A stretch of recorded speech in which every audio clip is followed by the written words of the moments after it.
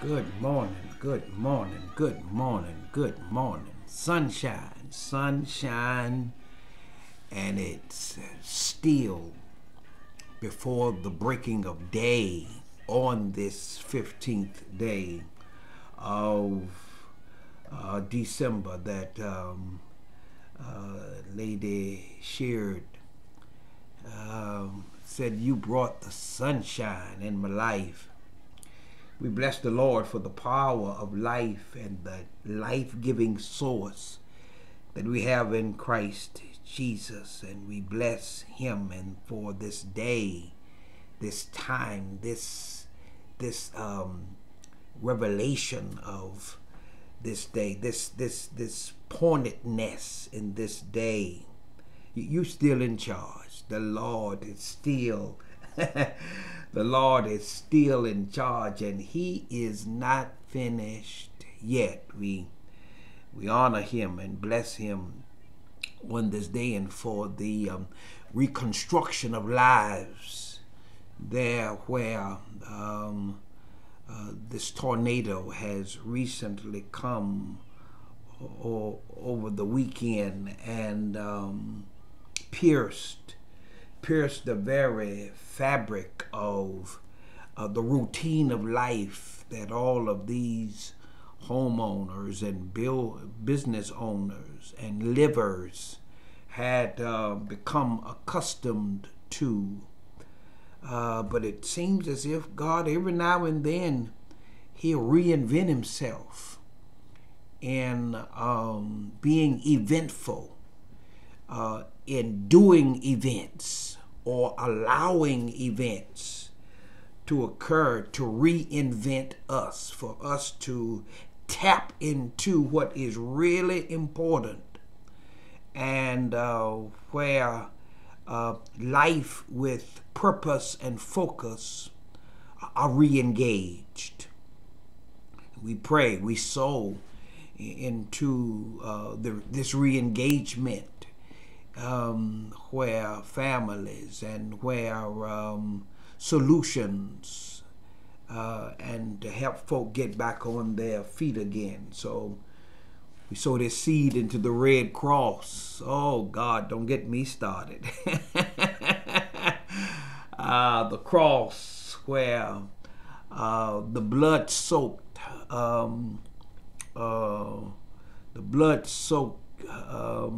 tribute to life again receives promise and prominence. The Red Cross, we sow seeds into them today, and enjoying the hands and feet and the minds and the hearts of persons to help redo what has been done, and upgrade, update, and uplift those who are sorrowed and sad because of the saga of the tornado. But we live again. We live again with such a promise, such an attitude that the Lord provides. Hear our prayer, O Lord, incline thine ear unto us and grant us thy peace in the name that is above every name.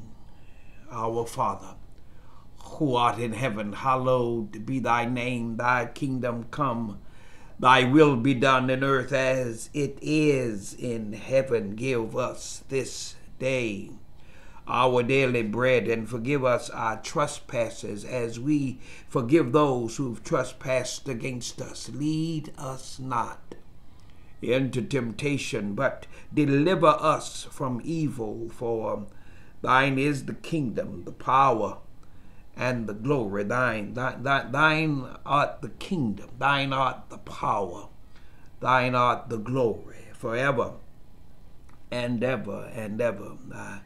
In my prayers, in my mental eye, I could see my older brother, I can see my older sister, I see my younger brother in walking across the tableland of my of my memory bank and locking me in with my heritage on this significant day. Jesus is the headstone. He's our headstone, and textually, that is where, out of 31 days of biblical empowerment, our devotion of the day is devoted, and we're able to delve into it and to see this enabling tied to the eternal become a sanctifying solution for life and living. From the 118th Psalm, verses 22 and 23. I better read those other ones. This stone, which the builders refused, is become the headstone of the corner. This is the Lord's doing. It is marvelous in our eyes. Jesus is our headstone. On this 15th day, middle point of December, the midpoint of our month, and the midpoint of our focus. He is the living memorial to all that God has done in the past, and the foundation of all He will do today and future. Living memorial. I've had opportunities to celebrate the laying of cornerstones, especially in churches, as my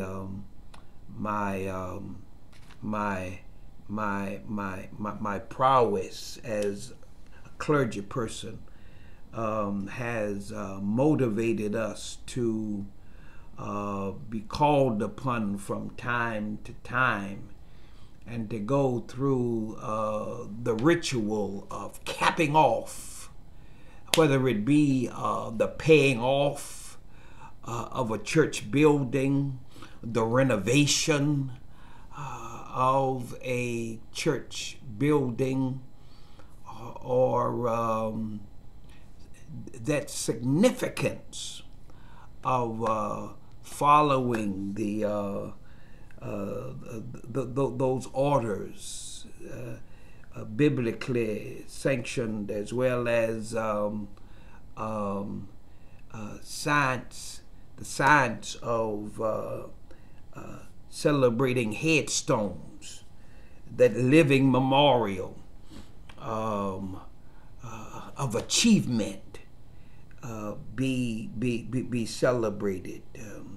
The stone which the builders rejected, and we go back to the strength of accomplishments. The stone which the builders refused. You know, because there is a type of measurement that the cornerstone in a building or in a place where you have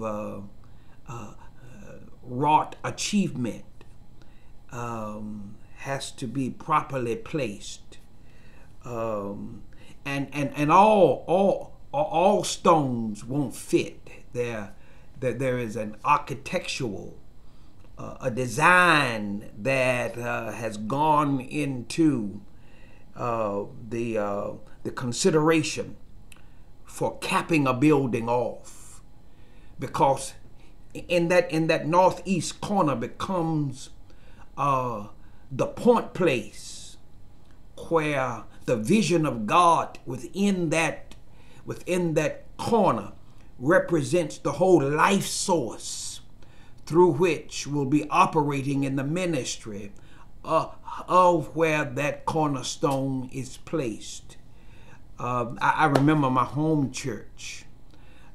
I remember New Light Baptist Church in the Virginia Beach area. I remember significant time and place was the signification of those who had been ordered there by the promise of God and by the fulfillment of that pastor, and with some buildings not yet paid off,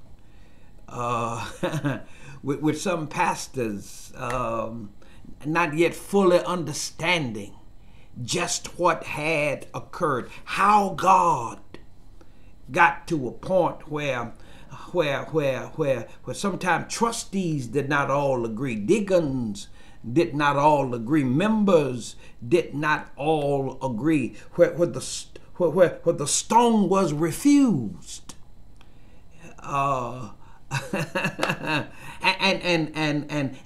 I think refusal has come waiting for the proper suitability or the appropriate unifying peace that brings the whole house together.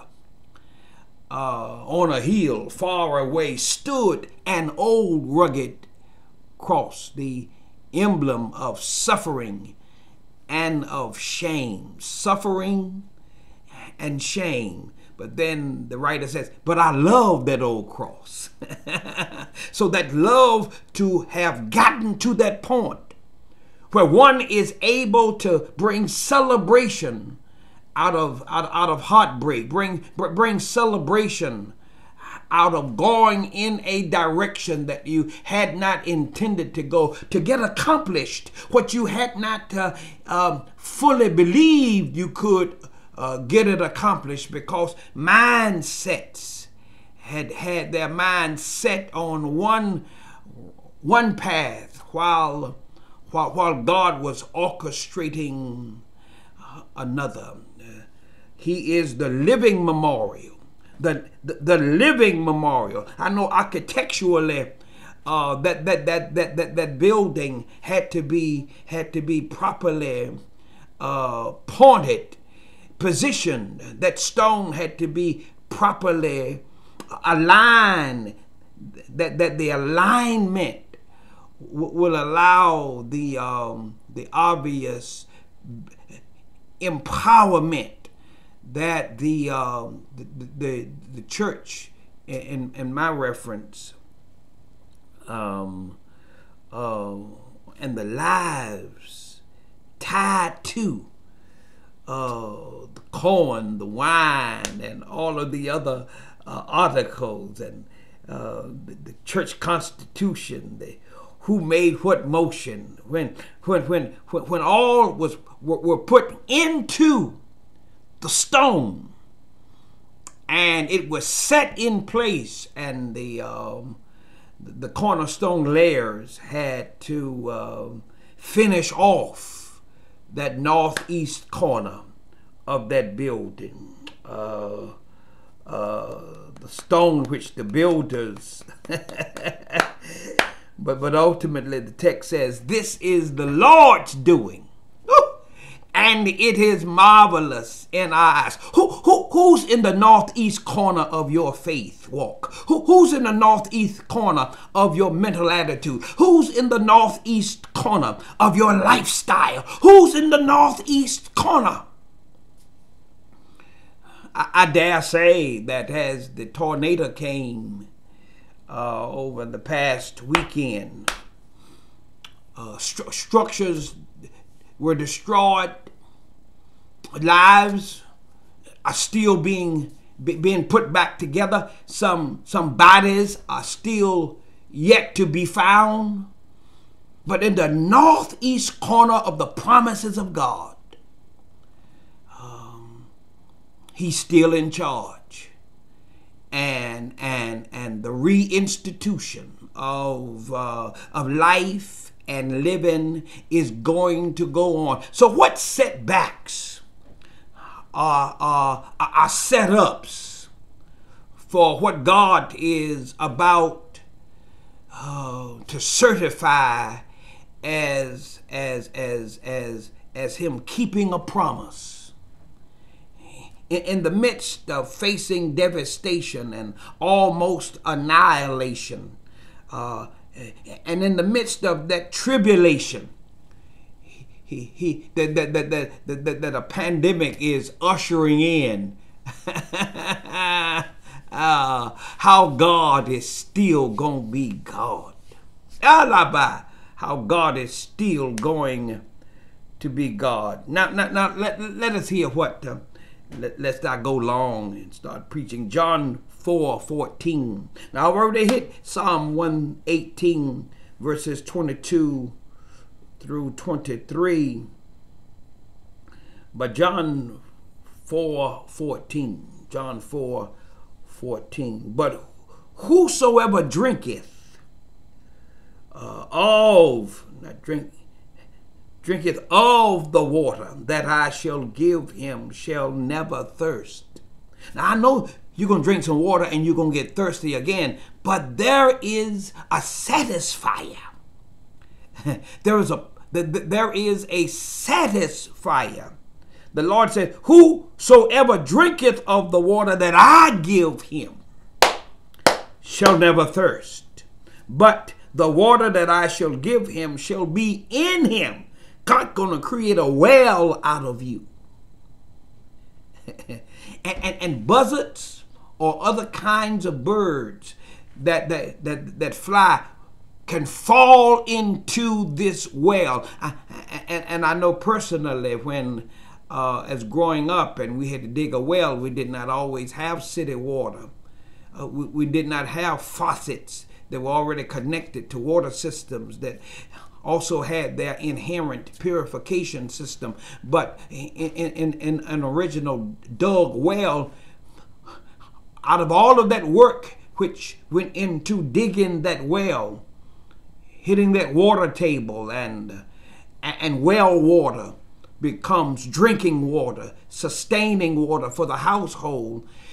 It just takes one bird that flies and gets locked into your well with an inability to fly in and fly out.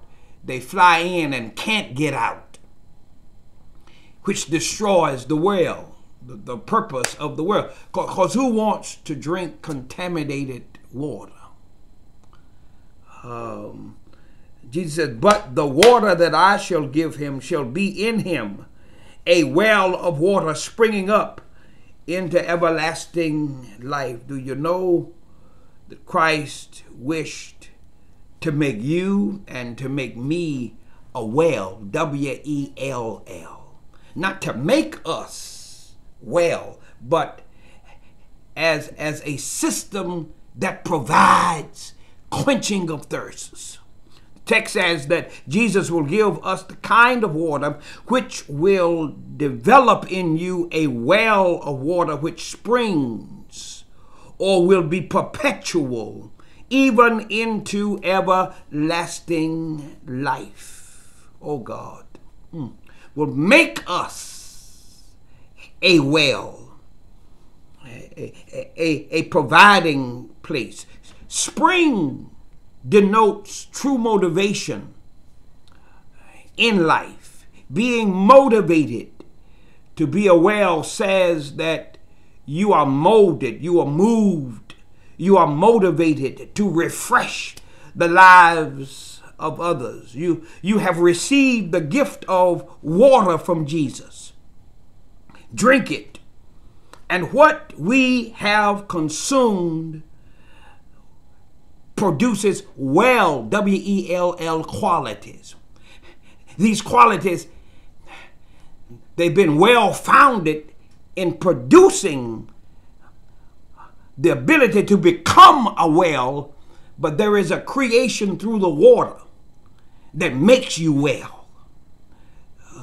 That there's healing in this water. That there is correction in this water. Where the mud of life, the slime of life, the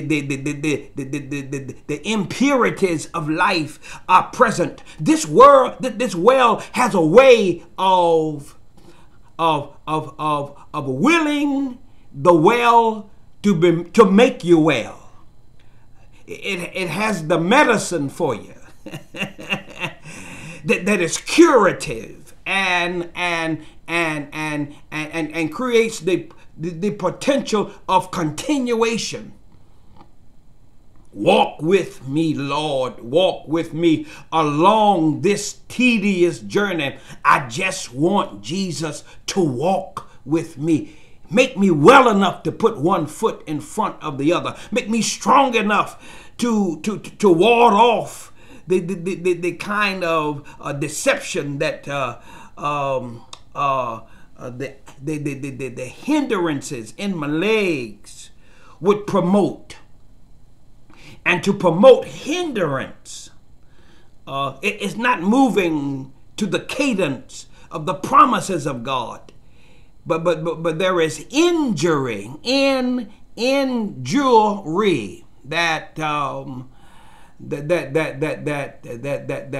steps which were easily taken are no longer easily taken anymore. You have received the gift of water from Jesus. Drink it, and what we have consumed has produced well qualities in our lives. You ought to be able to encourage somebody today. We're in the middle of a month. This month of gold, this month of frankincense, this month of myrrh, and some gifts from our well ought to be able to be celebrated by God Himself. So in celebrating life and living as a well, we are perpetually sourced by Jesus and resourced by His gift, that my well shall never run dry. There is a fountain, oh God help me here, filled with blood, drawn from Emmanuel's veins, where sinners can plunge beneath that flow. And then as I was about to preach on this past Sunday, one of the dear worship leaders announced that there had been another death in the community, where some of the members who worshiped were now sorrowed because that there had been another death. Another soul had died in this mental health challenge that many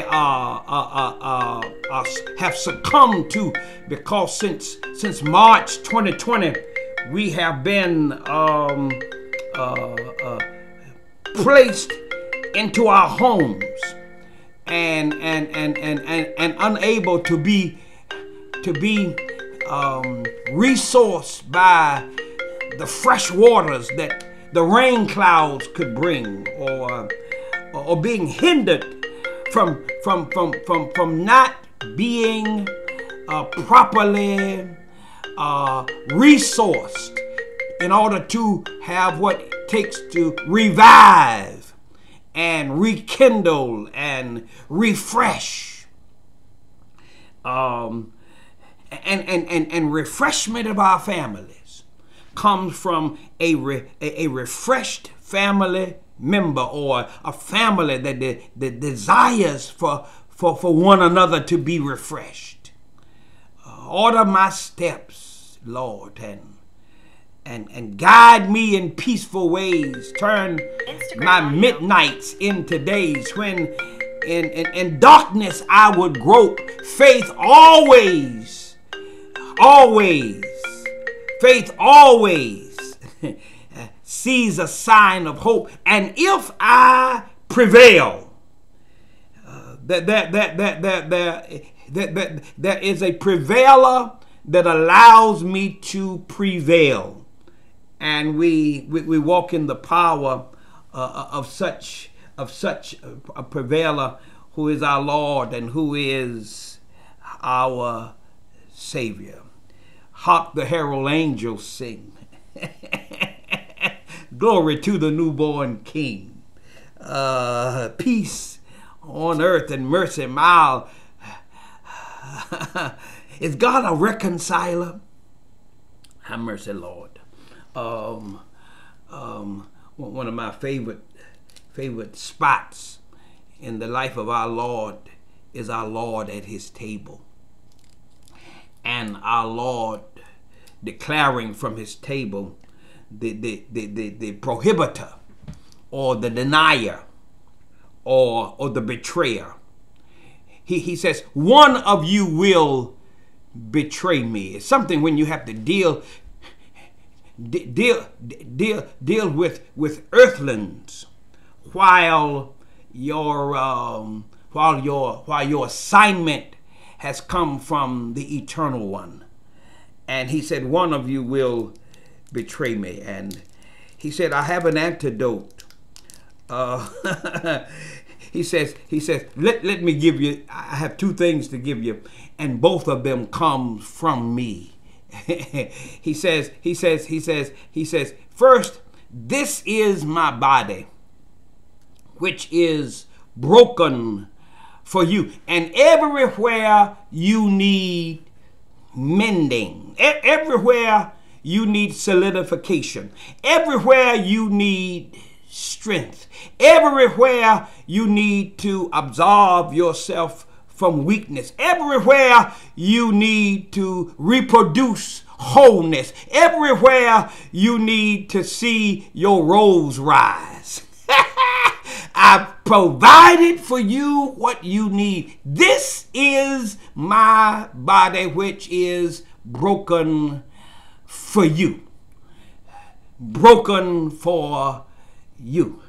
Take a piece, take this piece of me, and let it be the source of life and living for the rest of your life, that it can resource you.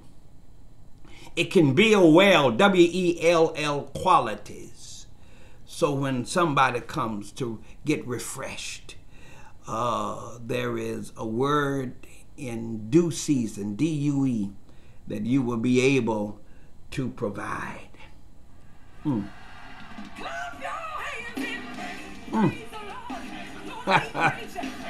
Yeah. So in the name of the Father, in the name of the Son, in the name of the Holy Ghost, I also equate this bread from our Lord's body that we assimilate into our bodies as a protection against corona and its virus. It becomes insulation for our respiratory system, because that's where the attack comes. It prohibits people from properly breathing. So part of the antidote. I've taken the vaccines. I've even taken the booster. But there is a fountain. and there is bread. There is bread that our Lord provides. Now this fountain piece is referenced in that second gift the Lord gave, sitting at that table with his disciples and with Judas in mind. He says, this is the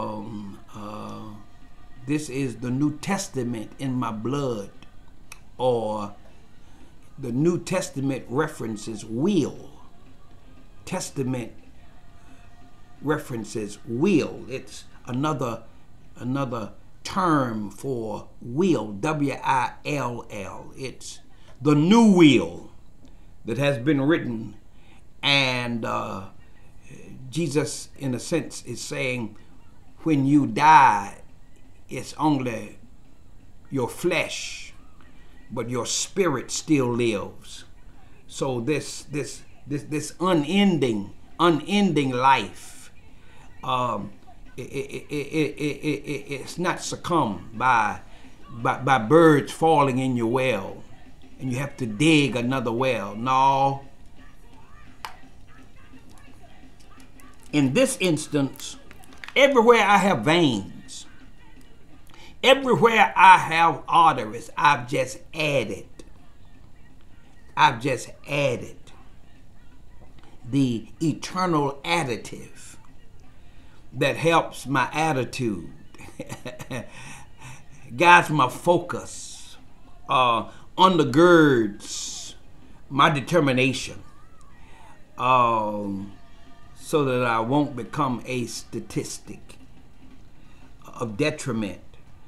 I become favored with the inclined evidence of our Lord at work, which is the evidence of resurrection. He did not stay dead. he yet lives.